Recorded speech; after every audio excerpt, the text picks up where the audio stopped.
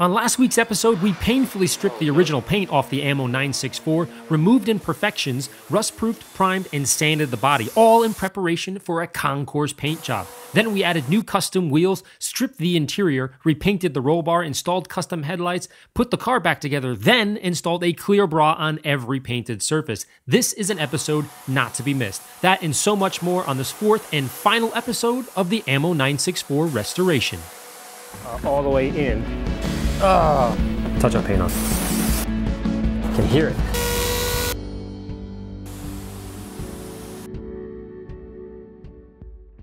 First, the paint prep team pushes the 964 into position near the Eurovacs hanging from the ceiling everywhere, which will eventually collect the dust as they sand the primer once again. But before that, it must be taped off and every window carefully sealed with plastic to prevent the sand and paint from entering the interior. Once sealed up, Anthony and Joe inspect the primer for any tiny imperfections by hand with an additional guide coat, basically starting where George left off last week. If you remember from last week's video, George's last step was 600 grit, so Anthony and Joe are refining even further with 800 grit. Honestly, as they were sanding, the paint looked so good that I imagined myself just keeping it looking white. As it was explained to me later, this slow sanding and primer process is key to a concours paint job. Any imperfections in the primer now will show through and cause blemishes in the final product, so careful refinement here is critical. Next, the car is thoroughly washed to remove the remaining bits of primer dust left over from the previous sanding. Everything is about cleanliness. In fact, there was more time spent prepping, wiping, air blowing than actually paint or primer being shot onto the car. It's definitely the case of measure twice, cut once, or in my case, clean 150 times, then spray once. After the wash and dry, Anthony found a tiny spot that wasn't 100% perfect, so he marked it with masking tape and had his guys sand it again. Next, it was time to decide the color of the car. Now, I've been flip-flopping back and forth for weeks on what particular color I wanted, but ultimately for me, black is the best color when it's clean. And as we all know, it's a massive pain in the butt to keep it looking clean, but that's probably why I'm fanatical about the process and techniques used when cleaning and protecting a car. So I told Anthony I wanted black. He said, cool. What color black?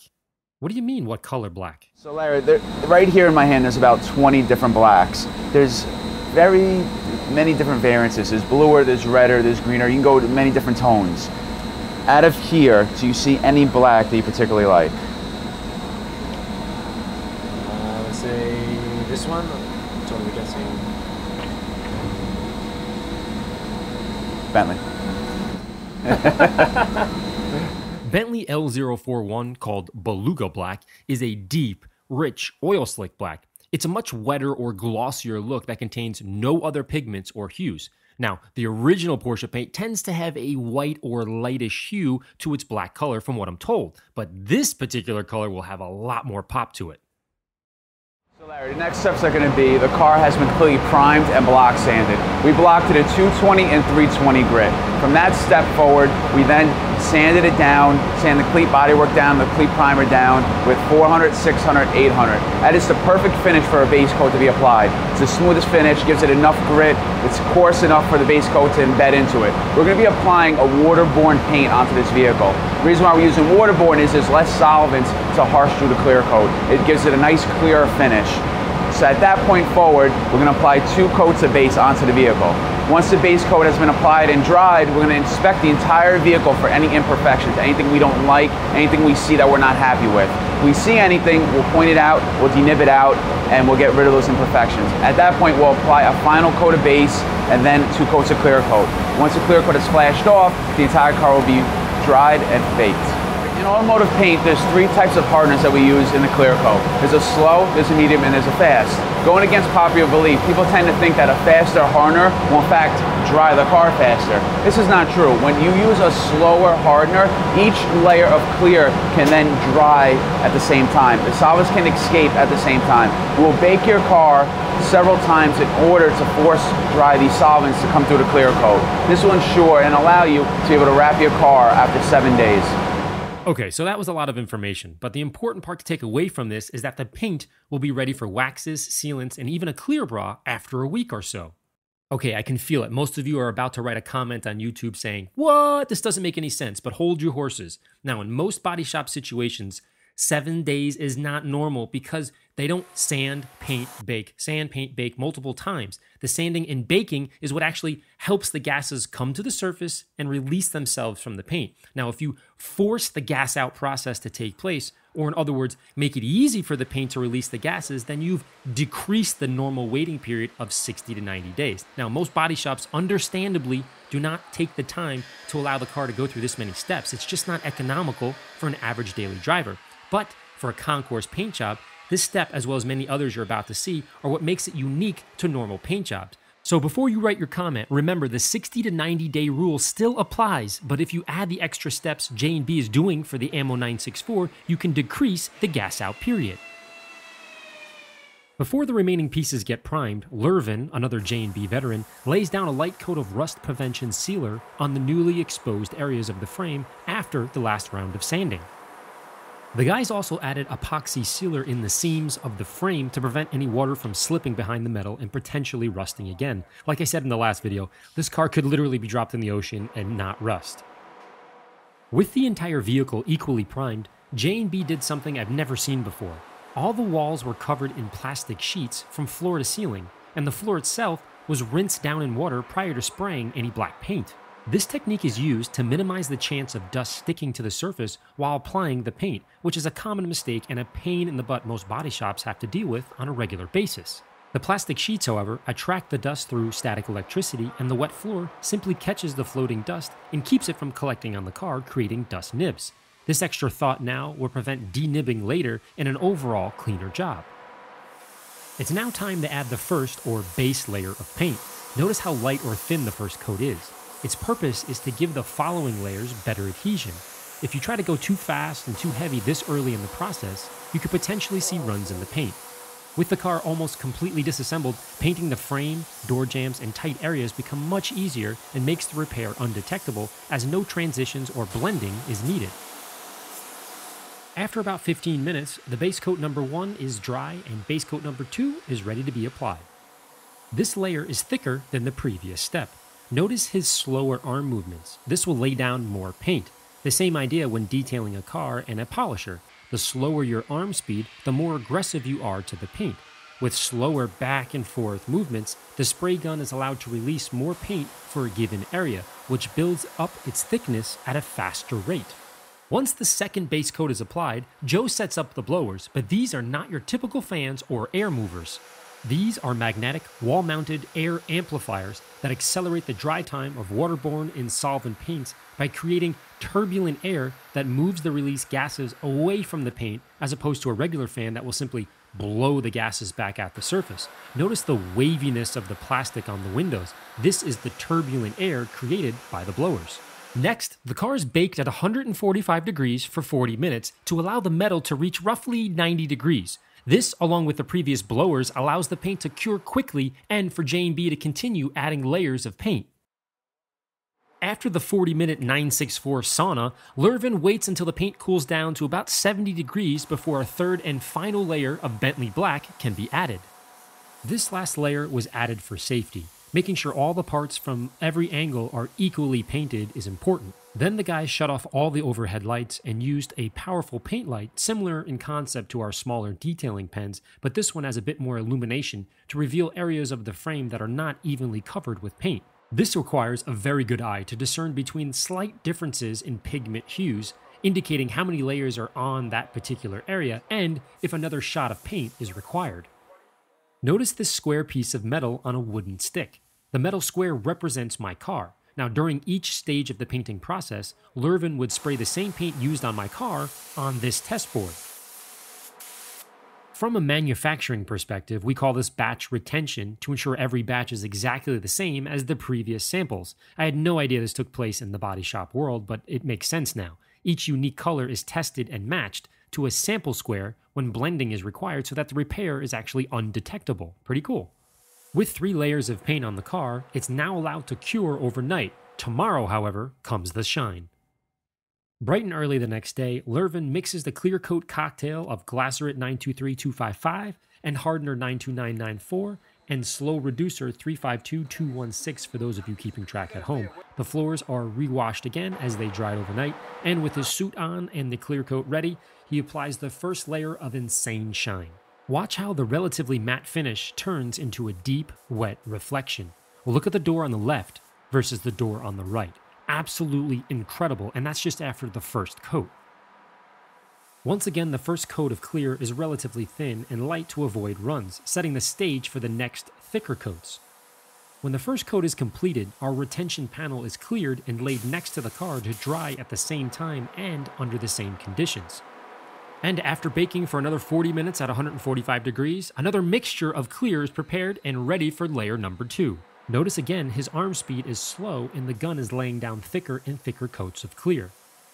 The camera here isn't doing any justice. It was so shiny that I was actually having to dial back the aperture as the layers increased due to the brightness. In fact, he was laying down so much clear that he ran out 3/4 of the way through and needed to refill his gun. Now at this point in the restoration, it really sunk in. I began to realize how ridiculously, amazingly stunning my car was going to look.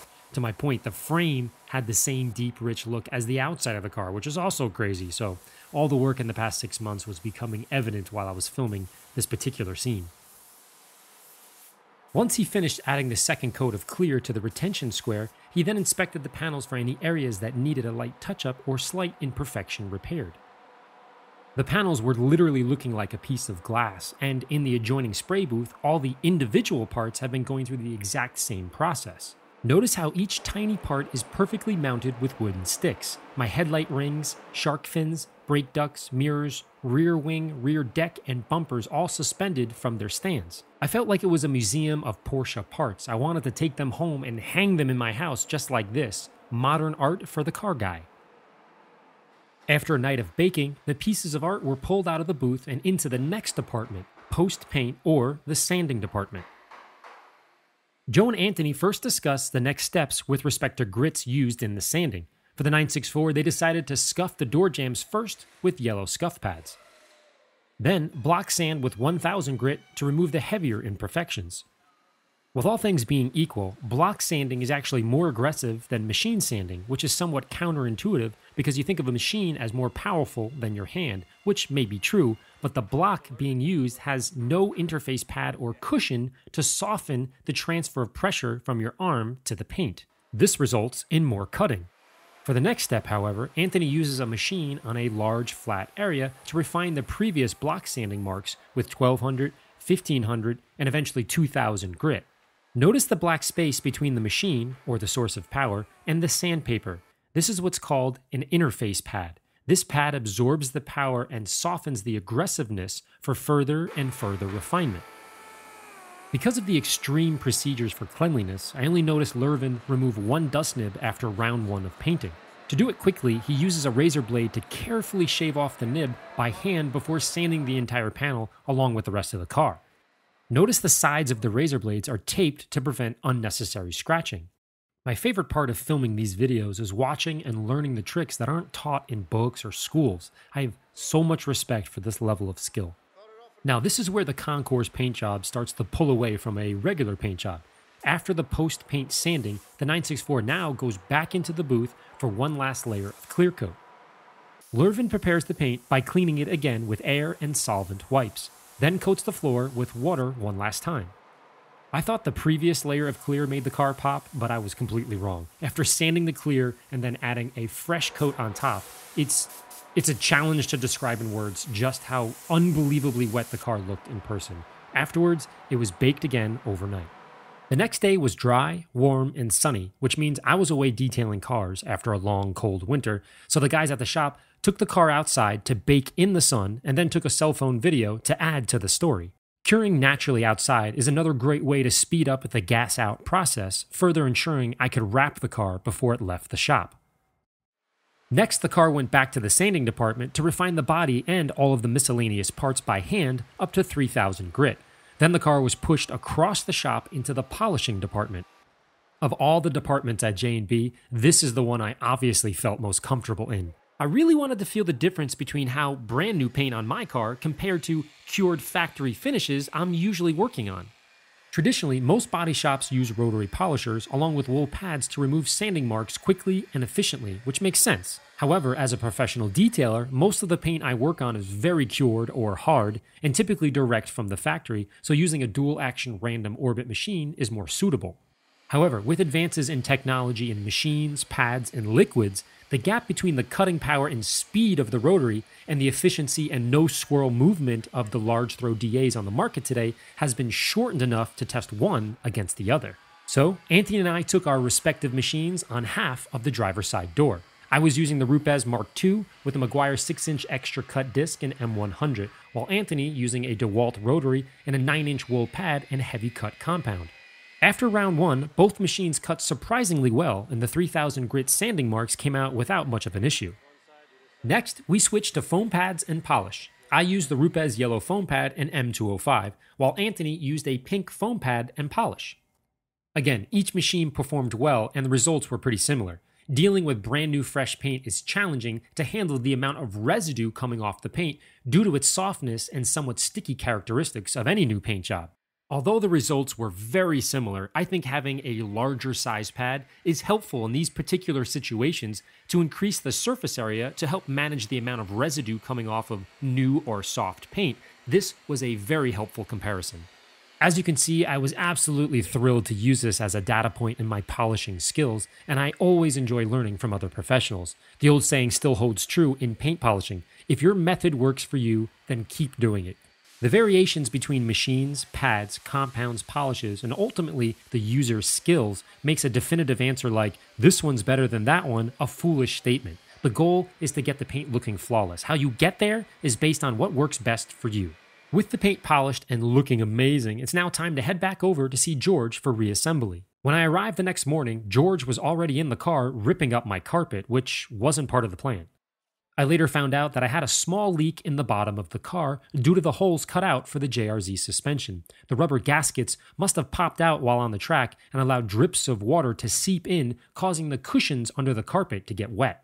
So at this point, George wasn't going to move to the next step without repairing the carpet issue and the holes first. Once the wet carpet was removed and the remnants vacuumed up, he prepared the car for an interior paint job. With the new roof installed, the metal inside needed to be primed and painted to avoid future rust. Then the base coat was applied by can and allowed to dry. Next, the final color coat was applied by can as well. This again is a precautionary step, as the headliner will cover the roof, but avoiding rust is imperative when you're living in the Northeast. With the roof drying, George then cuts out the soundproof material for the floor of the vehicle with a stencil he made for each area of the interior. Meanwhile, with the interior getting sound-deadening material, I seized the opportunity to clean all the plastic panels removed from the interior once we found the leak. Pretty cool doing an interior detail on my car without actually being in the interior and having everything on one table. This was just too weird to not take advantage of this experience and get a bit of cleaning done in the process. As the interior started coming together, George needed some advice from Frank about the roof. These metal hangers are what hold the headliner to the roof, and since every single aftermarket piece for any car ever never fits perfectly, George had to then cut and reshape the wires to match that of the roof and wanted to discuss it with Frank first. The next morning was super exciting. I received my new headlights, which arrived from the retrofitsource.com. These came with ammo etched in the lenses, created in a sandblasting booth. The new headlights would replace my stock lights, which are absolutely horrific at night. You can't see anything. The customization options are endless with these kits. They come in bi-xenon projector headlights, HID bulbs 4300K or 8000K with optional angel eyes in different colors, clear or fluted lenses, chrome or plastic rings, and all the wiring necessary to retrofit from the old setup to the new one. To say I was excited was an understatement for sure. I felt it gave the car a bit of a facelift while making it safer to drive at night. Now, with the interior getting a facelift as well, I thought it was perfect timing to refresh the color of the roll bar from wrinkle black to wrinkle red. For powder coating, I visited my buddy Mario at Performance Industries. You guys all know him from the wheel repair videos, but they also have an amazing powder coat booth and massive oven to bake and cure the powder coat when done. Mario and Evan found the exact color to match my seatbelts, which added a bit of pop to my otherwise monotone black interior. I'll be back in a few days to pick them up before installation. Meanwhile, back at the shop, George was stenciling the roof to cut out the soft backing material that would be placed between the metal roof and the suede headliner. Not only will this cut down the noise and vibration, but it also adds a bit of softness or cushiony feel to the suede. After dropping off the roll bar at Mario's, I visited Matt Figliola at AI Design. These guys have been building custom cars for years, so I wanted to see if he had any extra suede that I could use for the intricate trim work in the interior. He helped me understand the sizes and cuts I would need for the edges of the carpet that once had vinyl on it. I'll be now updating to suede to match the pre-ordered suede headliner coming in this week. While we were waiting for the pre-cut headliner, George continued to piece together the car part by part. First was the quarter panels and the doors, then the door panels, then the deck lid, and so on, each part being carefully handled as a scratch now would require a repaint and delay the entire restoration. Then the bumper and brake duct kits installed, front spoiler, freshly painted black window trim, and new rubber gasket seals around all the jambs. But just then, one of my longest projects arrived from Canada. The custom 17-inch Design 90 wheels, originally designed for the Porsche, but only in the 16-inch size. However, since I installed the 965 big brake kit, the 16-inch rims don't fit over the huge calipers anymore. So, my beloved D90 rims became useless at this point. I then contacted my buddy Dan Pye from the Augmented Wheel Company for some advice about how to pull this custom wheel off. So the challenge to us was make a D90 wheel, fits over big reds, stronger, lighter, and a more modern wheel based on all of the other modern touches that you've done to the car. So behold, this is it. Probably the first of its kind in the world. A 17-inch Ford 6061 T6 Porsche D90. I only wanted to do this if the wheel was going to be 100% accurate. Otherwise, I'd see the imperfection or the slight inconsistency, especially with respect to the degree of concavity of both the front and rear wheels, and it would drive me completely insane. Now, with the perfect set of wheels ready to be installed, we needed to clean up the wheel wells before putting on some new shoes. George added a thick coat of Raptor liner to the fender walls to further protect the frame and to create a clean backdrop for the big red brakes to pop out when the wheel is on. At this point, I couldn't wait any longer. I had to quickly install the wheels just to see how it would look against the ridiculously clean and mirror-like paint. But if you notice, I'm missing a center cap to the wheel on the front passenger side. I asked everybody where it was, but the only answer I got was, I'm not really sure, ask Joe or Aunt. Very suspicious, but I knew they were up to something. Meanwhile, our latest arrival finally showed up, and it was the pre-cut suede headliner with white stitching. To speed up the process a bit, George asked his buddies Steven and Hassan from Mobile Innovations in New Jersey to help install the headliner properly. The suede needed to be cut slightly for a snug fit with no sagging, then the edges are glued with upholstery adhesive, stretched, and smoothly laid down on the roof. The next day, Steve finished covering the B and C pillars in suede and surprised me with a custom-made spare tire cover with the AMMO logo in suede. This was a beautiful touch to hide the mechanical parts in the trunk. Okay, now it was time to protect my track car. This is the part of the story where we're going to divide the crowd. Now you may be asking yourself, why would I put clear bra on brand new paint? Well, I'm going to drive the hell out of it and, of course, take it to the track. This is when I'm told I'm not supposed to bring it to the track or drive it in the rain or bring it out of the garage unless the stars and the moon align. Well, I can tell you right now, that's not happening, and I wouldn't have gone through this process if I wasn't going to enjoy it. So a clear bra is the only thing that makes sense for this particular car. Again, for my particular car and the amount of driving I'm going to do with it, I'm using Expel Ultimate because of the excessive track abuse it's going to see very soon. This film is roughly 13 mils thick and can handle driving behind race cars on a regular basis. The installation process took about 3 days with 3 guys to cover every painted surface of the car. Now, I'll have a separate video on this process to show you the behind-the-scenes tricks, such as double stacking of clear bra in high-impact areas, the use of surgical scalpels instead of razor blades, and how to properly stretch the bra to keep it as one giant piece instead of multiple cuts. Once the job was done, I added AMMO Reflex and AMMO Skin to the bra for an extra pop. The paint and bra together were stunning, and I couldn't have been happier, especially now that our work is protected. At this point, the engine hadn't been started for a few months, and I wanted to make sure it would be lubricated upon initial startup. So I called my friends Mike and Dave from the Porsche 964 C4 Club and asked them to come over and help ensure we didn't score the cylinders or cause unnecessary wear with the first crank. To do this safely, Mike unplugged the DME relay under the hood.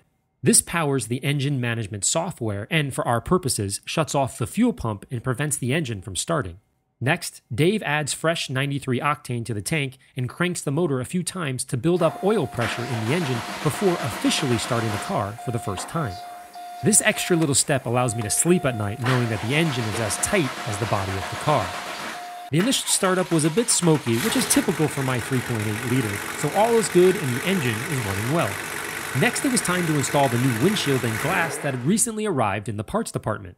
To do this, a cool trick was used I'd never seen before. A string was added to the rubber gaskets along with a lubricant to help open the rubber and attach it to the frame of the car. Without this trick, I'm not exactly sure how you would secure the gasket from one side to the other, but nonetheless, it worked. The exact same technique was used on the windshield as well. Then a plastic stick carefully pulled the rubber up from the front side onto the frame to keep the water and dirt from entering behind the glass as it had done before. Afterwards, the roll bar and seats were installed, hinged, plate frame mounted, and it was off to the next building for its last wash, vacuum, and inspection before I'm allowed to leave the shop. First, the engine is covered in a plastic bag, and the paint is rinsed and then shot with ammo foam out of a cannon. This may have been the hardest part for me to just stand by and watch. I realized later by watching the film, I became the customer that drives me nuts, standing and pacing back and forth like waiting for a loved one to come out of surgery. With the paint and interior getting a healthy bath, Frank stopped by to take one last look at his work before I drove home later that day, which was unexpected and very much appreciated. He is a unique artist and it meant a lot to me to have his approval before I left. Next up is Bogart. This is the quality control manager. He inspects every car that leaves J&B Bodyworks. He ensures every panel and every seam is perfect before it gets presented to the customer. Now, the only thing blatantly missing or unattached feature of the car is the Porsche hood badge. Remember earlier when my center cap was nowhere to be found? Well, as it turns out, the guys surprised me with a new badge featuring the AMMO shield and used the center cap as a stencil for consistency. Like everything else, this too was painted, then cleared, sanded by hand, and polished out to match the shine on the car.